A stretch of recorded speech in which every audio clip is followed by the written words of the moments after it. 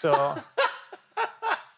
this is full of Crocs. So if we see the team all walking around in them, we'll know they haven't paid the rent for a few weeks. Jesus.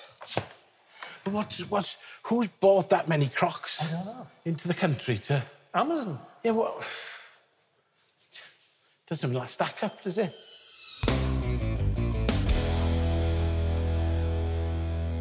Pick it up there, Malcolm, and just hold it up. That's the winning manufacturer trophy. Winning manufacturer trophy for Monte Carlo. It's pretty special. To say now we've got... I think we've got 4. You've got a couple of them. We've got 4 of these now. Fantastic. So 3 WRC wins, I think, and 1 Super 2000. Back in. We had a little look around here earlier on. It's fantastic. But the one thing that really took my eye was the Poland trophy. It's fantastic. Listen to this. You need a bigger room, boss, if you carry on. Yeah, huh? That'd be a nice problem to have, wouldn't it? There's some great history in here now. This is where it all started, look. This is the early Mark II. Yeah, but this is where it really started. Oh, is it? Good God, look at that. I think what 1970. God, I was only 4 then. So this is when Ford used to do... rally forums. But full-day rally forums. And I got into trouble because I took the day off school. Do you know any of these people in the background? Yeah. Yeah? There's Elaine's dad. Good God. Timo Mackinnon. Yeah, Timo Mackinnon. Incredible. That's an early county garage car. That's in the Isle of Man. That's 1977 on 5-ton bridge in the Isle of Man. You've got it a little bit crossed up there, haven't you? Group 1 car, yeah.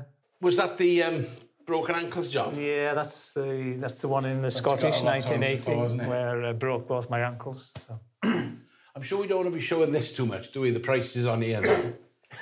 Oh, is that you in the forest jacket as well? Yeah. Oh, my God. Now, this is the car that changed your life and changed your fortunes, really, yes. Didn't it? Well, I felt my career had come to a standstill and I needed to do something about it. And I needed to be in a 4-wheel drive car, so I made the commitment to buy Stig's championship winning car. A lot of skill there, a lot of skill still. Malcolm Wilson Motorsport in them early days, isn't there?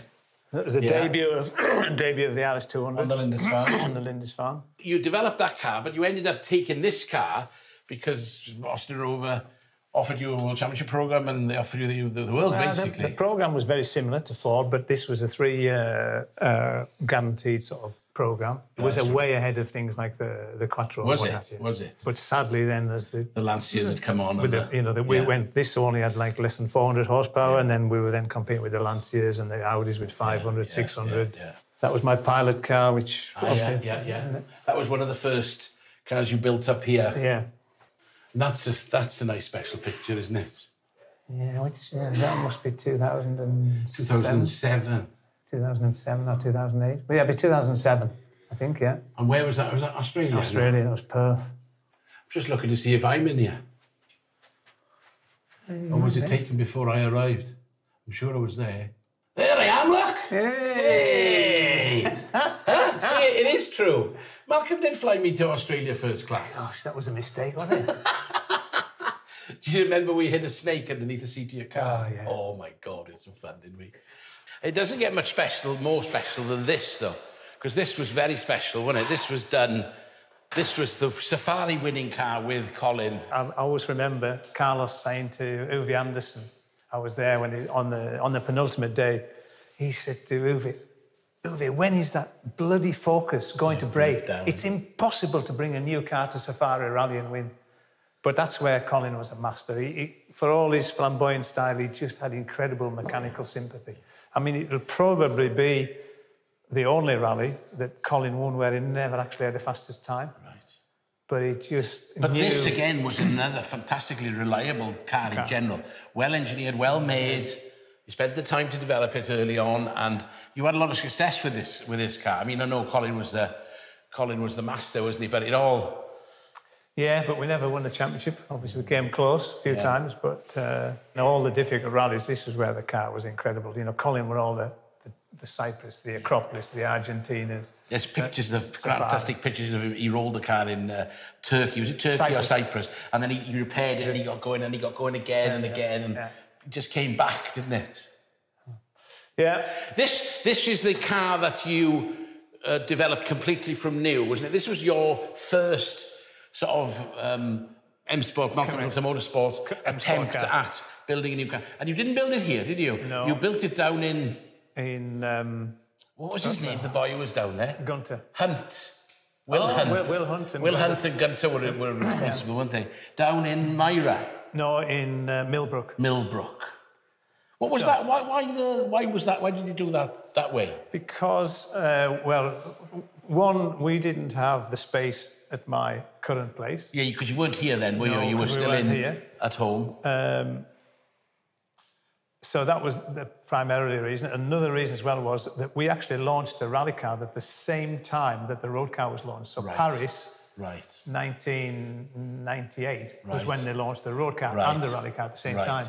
So we had to do it in secret. And of course, with not having this facility finished, I took the option to, and obviously then employed Gunter to manage it. Gunter is obviously now involved in Formula One, extremely controversial manager of the Haas team, and says and does some weird things, doesn't he? But he was quite an incredible engineer at the time, wasn't he? He was where Gunter was great it was great at pulling the team together and getting the best out of everybody, and obviously getting this car done in record time. Is there a place for Malcolm Wilson in Formula One then?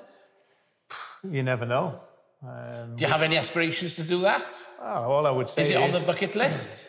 We've got the facility, we've got the resource. Who knows? You've done a bit of Bentley, you've done a bit of roundy. Who knows? Does that interest you? I have to say, yeah, it does. Do you sit and watch it? I watched the last end of last season. Yeah, I found it very exciting. I went to Saudi. I was at the Saudi race, so... That we might be able to read something into that then. You never know.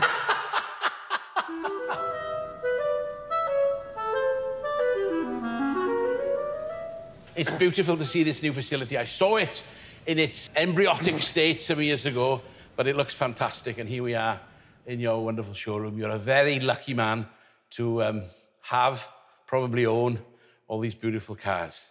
They're not all mine. That's what all people say who've got a showroom like this.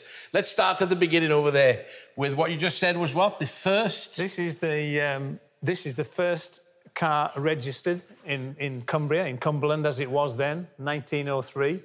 And it's a Peugeot, so the French were here already. First registered car in... How did you find something like that? Well, what happened was I was away on a rally and there was a feature about the family that had it in Cumbria and that they were selling it. And it had been in the same family all of its life. Yeah.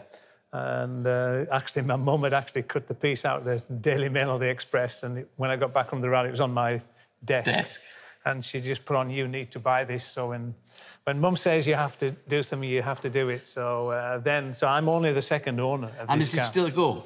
It does. I haven't had it going, but it was still running. As you can see, in 1960, it was still taxed. So there's no reason why it wouldn't go if you knew how to start it, so to speak. Yeah. Fantastic. You're a Ford man through and through, I can tell, and you've proved that with your alliance to them over the years through rallying and what have you.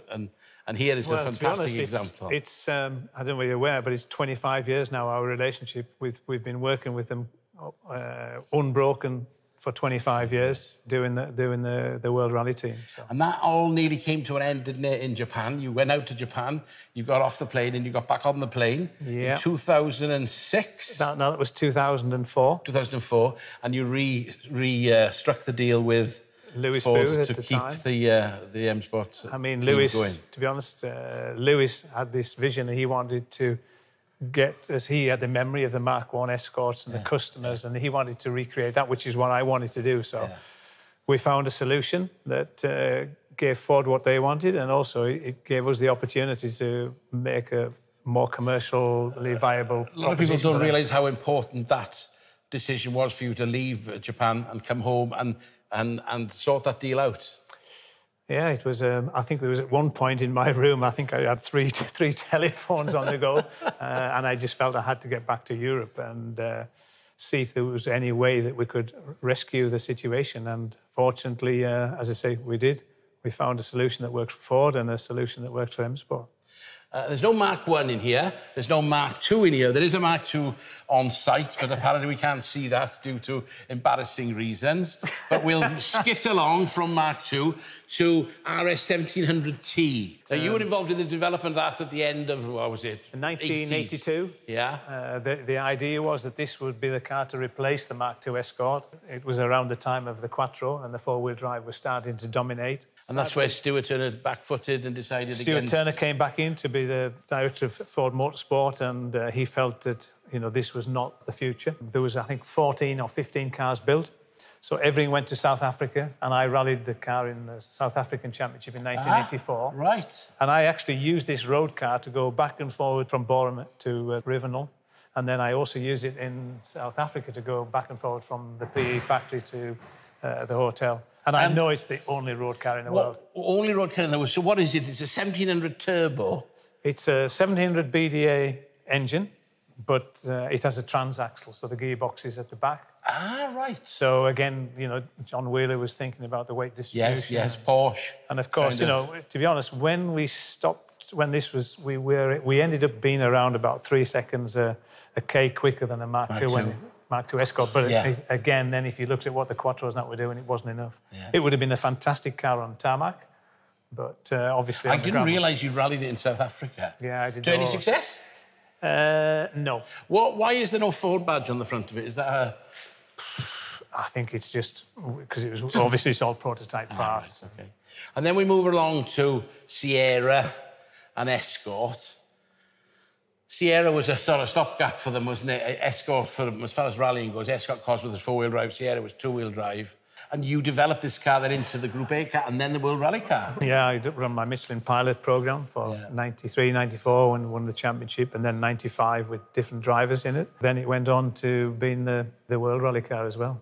And John Wheeler's influence was heavy on this car. He was really involved in this, wasn't he, in the development of this car? Yeah, he was, you know, he was involved a bit in the Sapphire 4 before, but then he moved on to developing then the Escort Cosworth into... Did you think this was a good car? Was this in its day, was this... Yeah, this car had the potential for sure to be one of the best cars. I mean, if you look, I mean, I think, in all honesty, I think Francois Delacour would have won the championship if he hadn't had his... You know, he won, was it 6 rallies out of however 14 or whatever, and then he had his accident. So he was well on track to clinch the world championship with this car. I never, ever forget RAC when he broke down and he stopped Gwyndaf, Evans, stop car. You must tow me, you must pull me. And we went through Withup and Coombe. He was writing his pace notes and doing his pace notes behind us on a rope. Do you remember? I can't remember. Oh, my God, it was incredible. And he went on to do, I think he went on to do quite well in the rally. Not sure if he ended up in jail in the rally. That was somewhere down near Howard Hill Climb. That was, what you call it, wasn't it? By... Howard Hill Climb. Yeah, by Morecambe there. No, it was... It was near Howard. He was in overnight anyway, and they pulled him out in the morning to carry on, didn't they? Remember that, yeah? He was some incredible character, he was. So what else have we got in here? Well, this is a famous car. This is Sebastian's 2018 Monte Carlo winning car. The 2017 car, he actually went to Lorenzo Bertelli. And this one is now owned by a collector. Right. So will that be leaving here, or will that be staying here? Eventually, it will be leaving, but the same collector has also just got Mikko's Finland winning car as well. Are they the collector in the UK, or are they going to... Where are they going to? No, it's a collector from overseas. When you sell a car like this, I mean, what kind of spares package do they get with it? Or do they... Well, this particular car, there's no spares because he doesn't really intend to use it. Right. Yeah, I think he's looking at it as an investment. But you'd have to have some kind of... He would never start it then. He wouldn't be able to... So you wouldn't be able to start this car without an engineer, would you? Or without a laptop? Yeah, you'd need an engineer. Yeah, I'd have thought so. Because they're pretty complicated, aren't they? I'm not going to ask you how much it's worth. What's the story about an F1 car? We touched on F1. Is this a clue? No. This is just one of the Ford show cars when Jackie Stewart was running before they moved to Jaguar. So we had the contract at the time of looking after all the show cars for the whole Ford experience days. So. No, it's no significance to where we might... Have you driven this car on the track? Is this car... No, this is purely a show car. Purely a show car. Yeah. Then we move on to the other arm of M Sport of the last few years, which was the Bentley series. And this looks a very substantial car, like. This was the last race that we did as an official Bentley race team, which was Kyle Army, 9-hour race. Where is the engine here? Because it's all scoops and troughs and... The engine's in there. The engine is in its normal place, but it's probably 180 millimetres lower than what it would be in a production car. And it's probably 200-300 millimetres further back than... So the engine's there then, is it? Yes. And what engine is in this? It is a Bentley V8. A V8? V8 engine, yes. Because some of the Bentley's got a W12 in them, hasn't they? Yeah, same, yeah. But this is, we run with the Driven V8. Driven these around here or around the track? I've driven one at Anglesey, to be honest. Yeah. And what do you think of it? Yeah, it's pretty impressive. Is it? Yeah, I mean, you've got to imagine, the normal Bentley is about 2.3, 2.4 tonnes. Yes. We homologated this car at 1,260 kilos. 1,200 kilos? Look at the size of it. What's it turning like then? You know, big long-wheel, rear-wheel drive car. And did it suffer from understeer, or did you have that on? No. I mean, it's very well balanced. Very well balanced. Because, I mean, again, we've got the transmission at the rear. Yes. So the weight distribution is 50-50 almost. This is actually a car that belongs to Bentley. Right. So this is the last one to race. So there's no decision. And there's only one nut holding the wheel on there. Is that a nut? How does that work then? Yeah, centre lock nut. That nut there holds that. Good God. Yeah, that sort of thing's standard in racing, but it's you obviously looking to optimise to get your tyres and wheels done as quick as you can, because obviously... Was there jacks inside these cars? Air they jacks, pull up, air jacks. Stick an airline in and boop, up they go. Yeah, I think that's your... there's your jack air jack point. And this is all Kevlar again? All carbon, every panel. So again, carbon, working on carbon for the last 3 years with these cars, a good transition for... Yes. Yeah, every panel on this is... all exterior panels are carbon. Now, this is a special car in the history, I'm sure. Yeah, this is the one that Mikko won Rally Finland with. And this has just been totally rebuilt. It's actually been shaken down around the test track. And again, this one's going to a collector. It won't be used, I don't think, but... Where's it going?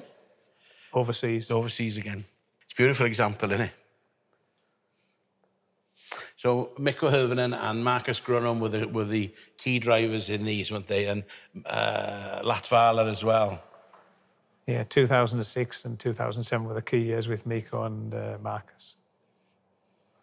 When we won the Manufacturers' Championship, both those years. Yeah, finished in Australia. Yeah. And in Ireland. Yeah, was it He rolled the car, didn't he? In Australia. Rolled the car in Australia, stage 7. Otherwise, he'd won the championship. Yeah. And then he crashed in Ireland as well. Yeah, he did too. Yeah, a lot of history there, isn't there? How many of these are left then? Because they weren't built in abundance, were they? No. I still will have... Can you get all the bits for these then? Have you got the... Yeah, we've still got a good stock. You've still got a stock of bits. Or can you create these bits? Because this is a body shell. This is different to that new car. This is a body shell, isn't it? Yes. So that's a... We've got all the panels and the body shells. And... Where could you keep all this stuff from years ago then? It's in various buildings, and I've even got a lot of the panels. A massive amount of stock. It's incredible, yeah.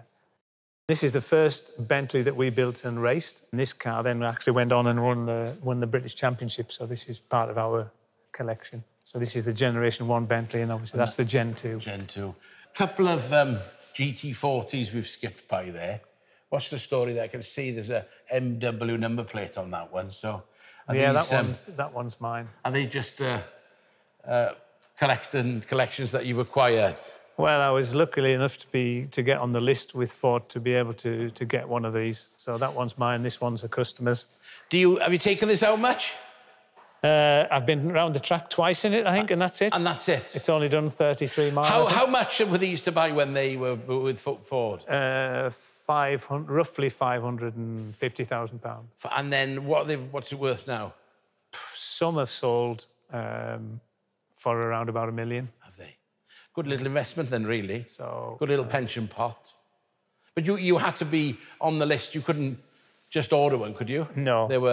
There was a restricted number. How many were built? I'm not sure, to be honest. They are building some more at the moment, but it is very limited numbers. And where are these built then? In Canada. Incredible engineering. Is that something that you could do here then, if there was an opportunity? For sure. I mean, if you look now what we're doing with a tubular frame and what we're doing with all carbon Where's the strength in this car then? Is this all metal then, or is it? It's all carbon fibre. It's a full carbon fibre. And where's the engine then? The engine's here. There at the back. And what is it? It's a V6. A V6. EcoBoost. Oh, it's an EcoBoost engine. Yeah, so, you know, this is all carbon structure. How old is this car? It must be 3 years old 3 now. years old, I think. It must be, I think. It's a fantastic looking car, isn't it? This is one of the ones from the mid-2003, 2005. So they make them periodically every few years then, do Well, they? this was the one that was done specifically for Le Mans, that one. That one? Yeah, and then this was just... I can't remember when this... I think this was around 2003. Something special about these. Yeah, this one's...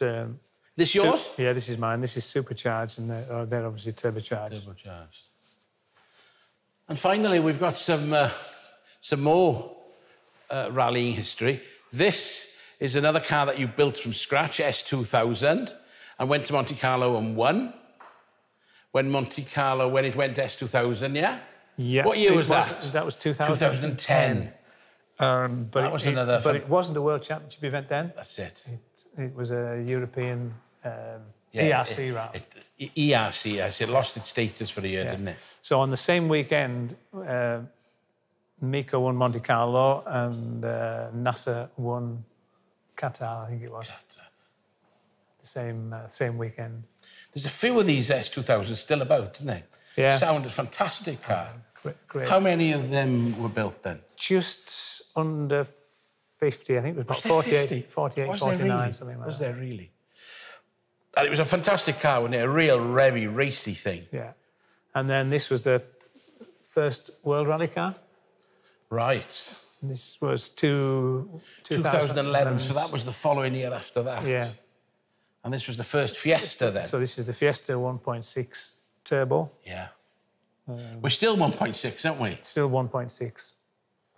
Yeah. And engine development gone on a lot since this? Yeah, I mean, you know, this used a production cylinder block and everything, whereas now we're using a cylinder block machined out of a solid billet. You're doing all that in-house, yeah? Yeah, we did the initial ones in-house. Fantastic, fantastic. These, they've all got their own special kind of memories, these cars, I bet, have they? Yeah, I mean, they're all... Where were you when he came over the line and it was announced that he'd won? I was in bed. I remember watching it in bed. What, in Monte? No, I wasn't in Monte, but I was at home when this car came over the line, because the last stage was called the Turini, wasn't it? Yes. And I think it actually finished just after the call, didn't it? They turned right at the top of the call and went round those S-bends, down towards the little shop that sold the pan of chocolate on the left-hand side. You've got a better memory than me, Howard. Is your OCD kicking in again? Yeah. You know what I'm like. Don't go breaking it now. Yeah. The window's gone down. That's okay. No, it's gone down again. No, it's gone down again. Howard, what are you doing? Just leave it there. Don't know what's happened there. Oh, it's falling out. Watch out. Oh. Is it under warranty, boss? Need somebody to look at that. Huh? It's on a pivot, isn't it? Yeah. I'll get it sorted. Well, beautiful to display of cars, and what a fantastic place to show them off. And this is all the development centre. What we're in the process of doing is we're going to move all our manufacturing out of the original facility into here. So, as an example, the machine shop will move into this new building, the fabrication shop, body shell production. So we want to take the manufacturing out of that building. All the car build, design and everything will still be done over there. Yeah. But then the production side of the stuff, manufacturing side, will all be done in this building. Right. So that... Along with then all the test track and the corporate suites and everything, which we can go and have a look at if you want to have a look in the... Just interestingly, you've got massive array of solar panels here, and I said that the house is extremely hot. Is this place sort of carbon neutral? Does it produce enough electricity to... No. Obviously, that's something that we're targeting, obviously, but we're not carbon neutral at the minute, but we have a plan to get there. And have you done the same on top of here? Have you put solar on top of here? No. We're looking to put another solar park out the back in the land where it was that was reclaimed, where we took all the land from here. Yeah. So we're going to do a separate solar park over there. I mean, to be honest, it was just... You were saying you've got some development going on over here with some accommodation. Yeah, we had plans passed over there to do like a 120-bed hotel. As you can imagine, everybody's took a hit, I think, with the COVID situation. Yeah. So what we're looking to do now is put in like 14, 15 lodges. Right. So that then people coming to use the test track facility can stay on site. Yeah. So this is the final bit, Howard.